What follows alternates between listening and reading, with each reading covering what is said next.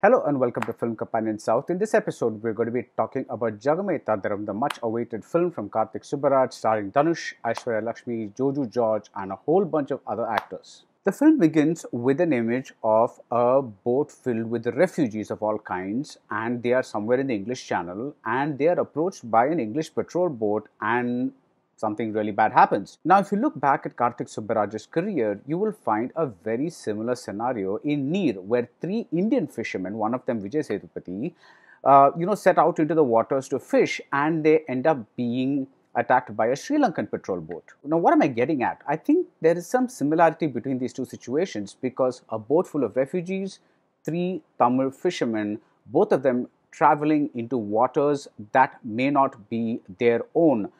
That is their own countries, because they're kind of crossing over into another land. So the question now becomes of what is your land, where do you belong? And this question seems to interest Karthik Subbaraj, especially in the context of the Elam movement. Like Neer, there is another short film of Karthik Subbaraj's called Kachipizhai, and in that also the last scene has to do with war-torn Sri Lanka. In Jigarthanda, there is a reporter who says he covers Arasial and Elam, and in Iraivi, the S.J. Surya plays a director, right? The movie that he's making, the title is 17th May, which is a very important date in the history of the Elam movement. So we have seen this interest of Karthik Subbaraj's in bits and pieces throughout his career. But in Jagame Thandhiram, for the first time, we get the feeling that he's diving into this interest of his in detail. And it's not just particularly the Elam issue, it's a global refugee crisis. It's the crisis of immigrants, which Karthik Subbaraj addresses through the lives of a few displaced Sri Lankans who are living in London. There is an even line that goes, Nama Payangalam Pulingada. There's another touch that I'm kind of not too sure what to make of, but it also kind of fits into this overall narrative that I've just spoken about.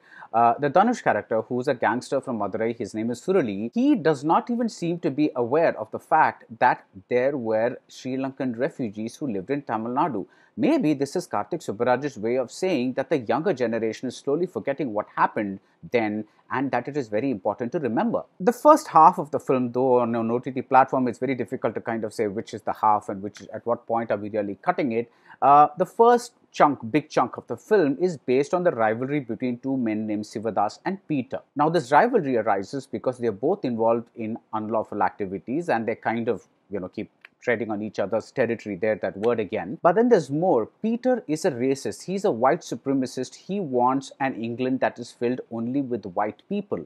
Whereas Sivadas is a humanist. He is open to black or brown or white or any kind of person. And through a series of events, Dhanush gets into the middle of this clash of ideologies between Peter and Sivadas. Before we get on with the rest of the story, let's talk about the two actors who play Peter and Sivadas. Now, Sivadas is played by Joju George, and he's excellent. I mean, his character is written very, very generically, but his bigness, he's such a big man, his bigness and the warmth of his that you see in films like June, the Malayalam film June, that makes up for quite a lot. As for Peter, he's played excellently by James Cosmo, and this is surprising because in a lot of our films, the people who play foreign characters, they almost turn out to be very, very bad actors. Now, this actor is not only excellent, but what really surprised me was that his lines sound like that an actual Englishman would say.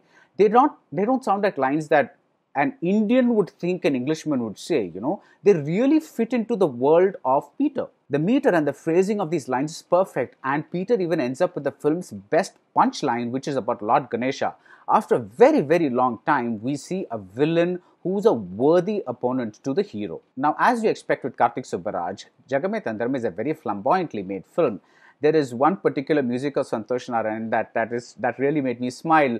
There is going to be this big important meeting, and the sound that he produces sounds like, like running a comb across the teeth. You hear it in certain films, and it sounds like that combined with the symphonic orchestra. It produces such an eerie kind of atmosphere. And some of the setups work beautifully. Shreyas Krishna is the cinematographer. I really enjoyed the one where there is a car that lies across a train track, and the train is approaching them, and I'm not going to tell you more, but the way that scene plays out, and Not just when the train is coming, but also after Dhanush gets into the train. That's really fantastic. There's another scene with Dhanush in a fight in a small restaurant that he runs. It's a small parota mess, and the narrowness of the place, it lends itself beautifully to a kind of a choreography of a fight that you kind of haven't seen before. And probably the film's most interesting shot is a 360-degree shot that keeps going round and round, and there are four people in this scene, and each time the camera turns, the power equations between the four people change.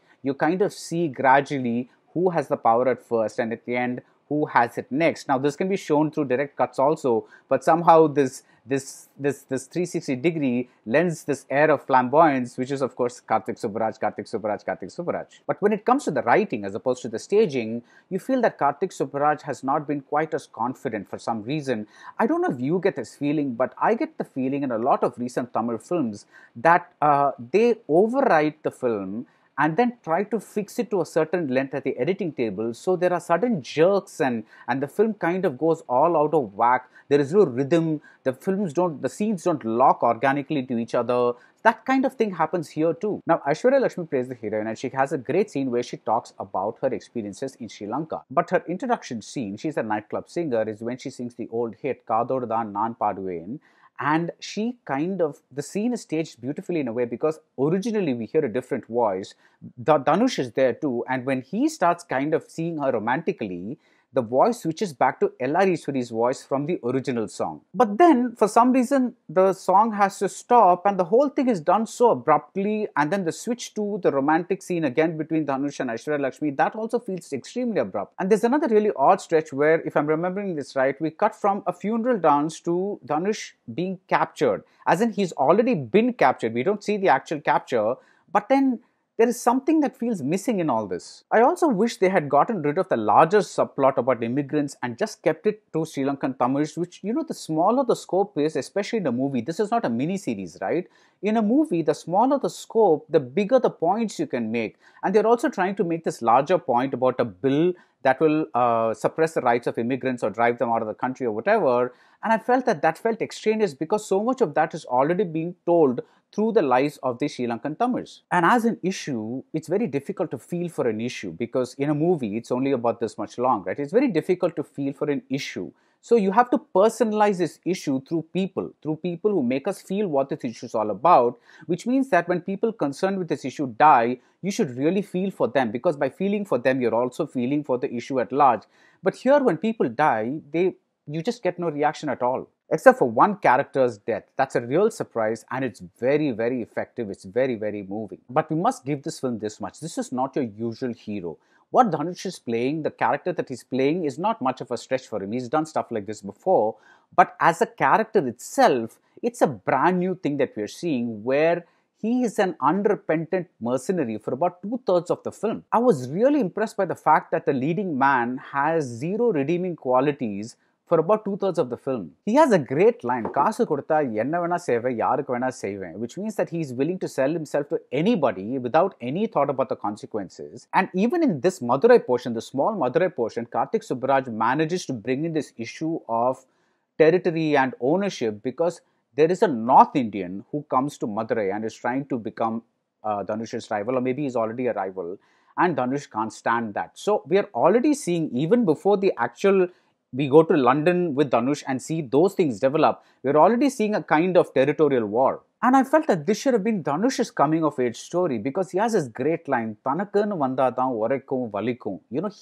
It's his pain that we should feel, that should drive us, the audience. He should be the audience representative to this complex issue. The film should have been about his wrapping his head around this complex issue. But guess what? The same point is made with superb economy with the character played by Gajaraj. His name Murugesan, and he's been a refugee all his life. All he wants is his own piece of land, and the way he finally gets his own piece of land is one of the most wonderful pieces of the film. He also gets a terrific line about what a first date constitutes. The last third of the film is somewhat better because things get a little more emotional and we seem a little more invested in the proceedings, but even these seem somewhat hastily written and hastily done. Overall, with Jagame Thandhiram, I got the feeling of watching a not bad generic drama, but I'm left with the same question every time I see a major star in a film that has an issue, as opposed to a Pariyerum Perumal, which is not about a major star, it is about a smaller hero. To be fair to Karthik Subbaraj, the heroic moments, the slow-mo moments, the big BGM moments, the putting on the sunglasses moments, they are all kept to a minimum.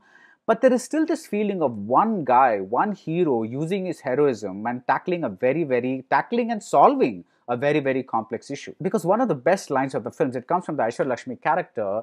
It goes, you can start a war, but once it starts, you can't end it. But apparently, if you're a hero, you can. And that sometimes ends up being a disservice to the issue, though you're often torn between the fact that, yes, someone did a film about this, as opposed to the film is not as perfect as it could be. So that's it about Jagame Thandhiram. If you like this video, do subscribe to Film Companion South and see you soon at the movies.